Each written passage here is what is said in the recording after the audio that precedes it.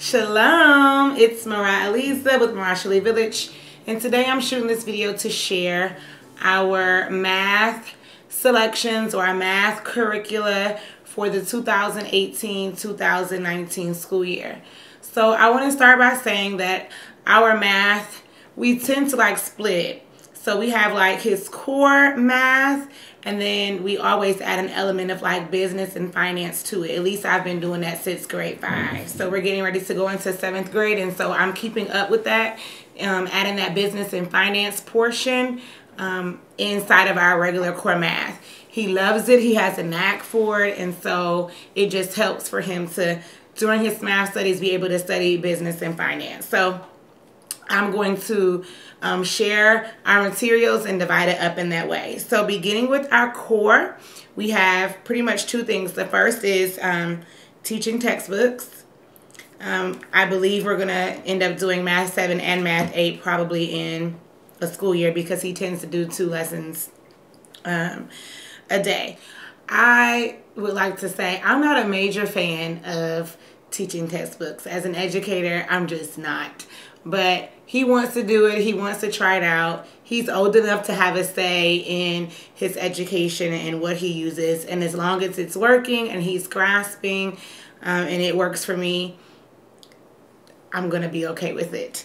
But as an educator, it's definitely not my first pick. But we're going to go with it and we'll see. So maybe I'll do a review maybe halfway through the year to let you know how it's working. But I'm going to get over myself and allow him to have some breathing room to choose what he wants to do, and we'll see how that works.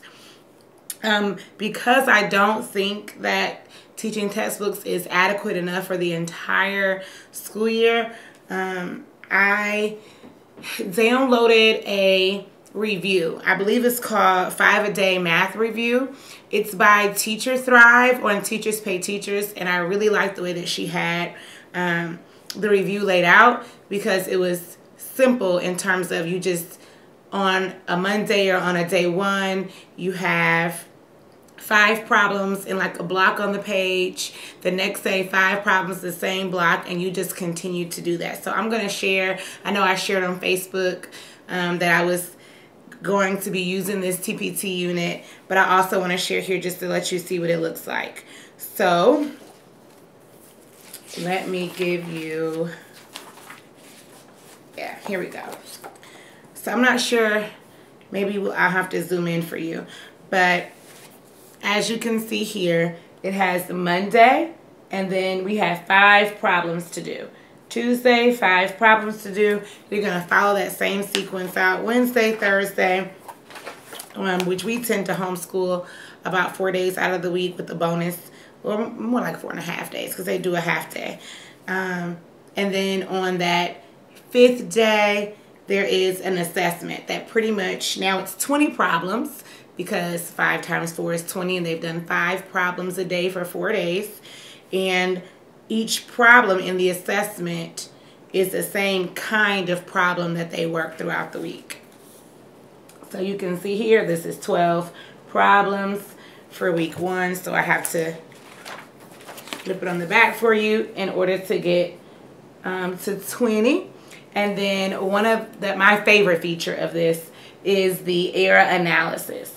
So I have the score key, or the teacher's key, already printed and ready to go for him, and so he'll just be able to check, and it'll be easy for me to see if there are any holes and gaps here as he's using this, maybe even in the past. I'm not going to put it all on them, but I really like the content and the scope and sequence, the schema here, and so I thought it supplemented well. I went and I downloaded the table of contents. I downloaded the table of contents and went through the different topics, and I went through the entire CD-ROM to just see what was missing, and a lot of what I am missing for grade 7/grade 8 is present in here. So this is how we're going to supplement. He can do his lesson, and then he can come here and then just quickly solve those 5 problems. All right, so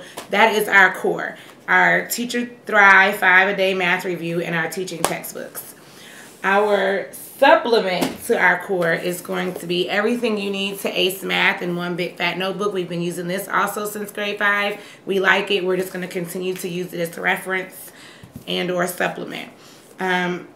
The other one that we're using is the Cartoon Guide to Algebra. We started this in like the second semester of the past school year, 17-18 school year. And so we're just going to keep going with it. It's cartoonish, it's kid friendly, and it really introduces algebraic concepts that he just needs. He's going to need for grade 7 and grade 8. Kind of no way around it. So that is going to conclude just like our core Mathematics 7. Now I'm going to transition over into the business and finance portion of our math. So I'm going to start with where we left off last year. Last year we began the Consumer Math series by Steck Vaughn, and we began with the mathematics of banking and credit. He liked it, I like it. I split it up into like 3 sections, and I knew that third section we wouldn't get to until grade 7. So we're going to start with this one and finish out that last third of the book, and then we're going to segue right into the mathematics of work. And one of the things that I like, let me go over banking and credit, which I did in my video last year, but I'll do it here so you can kind of see the difference all together in one video.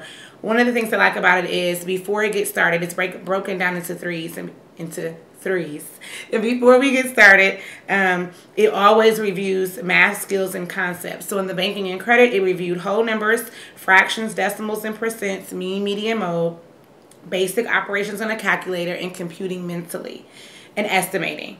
And then it transitioned into the second part, which is checking and savings accounts, which he was all into that last year in grade 6. So that really was amazing. Checking accounts, reconciling checking accounts, statements, saving accounts, and simple and compound interest. I skipped compound interest on purpose for grade 6. It was a lot. And then the third part, which we're going to introduce in the beginning of this school year, 18-19 school year, is credit. Using credit cards, credit finance charges, overdraft checking, taking out a loan, and installment buying. And now that he has his own check card, that'll be more relevant for him, and that's what I was waiting on. Once we get done with that credit portion, we're going to go right into mathematics of work. Again, it's broken down into 3s. So the first is the same, that math skills and concepts. The same one that I went over in the first one. Whole numbers, fraction, decimals, and percents, mean, median, mode, basic operations on the calculator, computing mentally, and estimating. So basically, the basic skills basic math skills that you need in order to do any math past 6th grade. And then it goes into the part 2, part-time and summer jobs, finding a job, computing pay, tips, and Social Security. I'm not sure that we'll do Social Security, but we're definitely going to do finding a job and computing pay. He's all into that right now as he develops his own business plan as to how he's going to run a business and what does that look like, or how he's going to get a job and how much money does he need to earn and save up for this. And he's been doing a good job with that. So I think this will just help part-time and summer jobs. And he's almost, not quite, he still has 2 years before he can apprentice out, but we're going to be working this series over the next 2 years anyway, so he should be ready when it's time. And then the third part is full-time work. Hourly wages and overtime pay, time sheets and time cards, salary, piecework, commissions, health insurance, life insurance. I think we're going to probably not do life insurance, but that third part I think is going to go with us into grade 8. I think it'll just be more relevant to do as a almost 14-year-old than right now as an almost 13-year-old.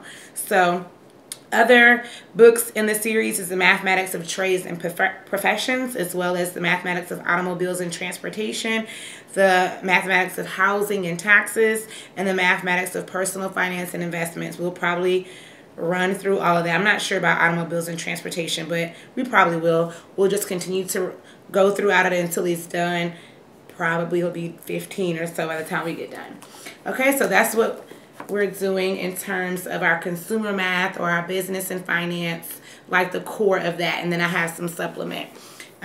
We are going to be reading 9 Steps to Becoming Rich from the Inside Out, Millionaire by Farrah Gray.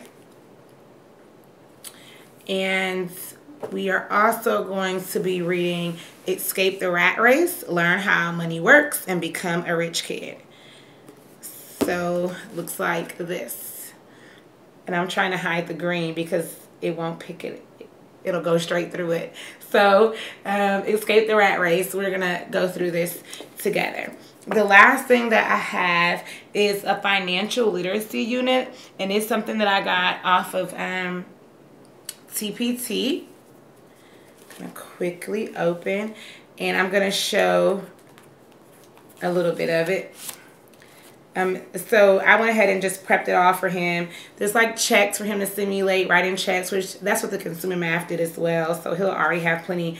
But I like that it walks him through his personal self, like costs for college.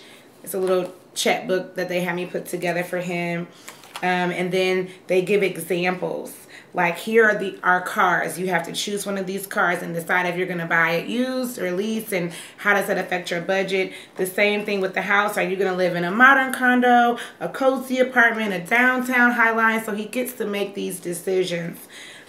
So moving on with the financial unit, one of my favorite things that I like is it's going to walk him through, and I'm going to protrude this out a little bit, like monthly bills, what that means, what he has to do, how he solves it, how he figures it out, etc.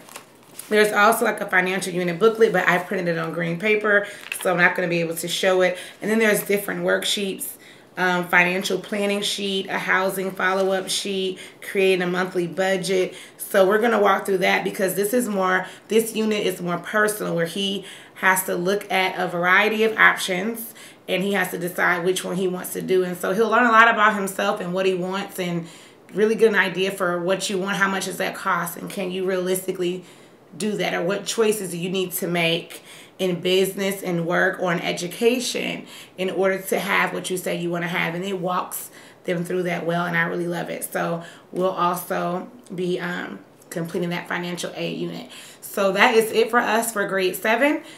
Just to review, I have our core, like Math 7, that he just has to have as a typical 7th grader. We're going to be doing teaching textbooks as well as one more in order to kind of supplement what I feel like is lacking. We're also adding business and finance in the area of consumer math. This school year, we're going to be working more so with credit, and then also with part-time and summer jobs and all that's included with that. And then we're going to be reading 2 books that talk about wealth and riches, and then we're going to complete a financial unit, self unit, for him to decide what he wants to do as an adult and how much money he wants to make and what can he afford, etc. All right, let me know if you have any questions. I will share the TPT download for the financial unit and the Teacher Thrive review in case you're interested in that. As a matter of fact, I'll just throw it up in the card above. And that's what we're doing for math 2018-2019. I hope this video has been helpful for you. If so, please like, share, subscribe. Until next time, shalom.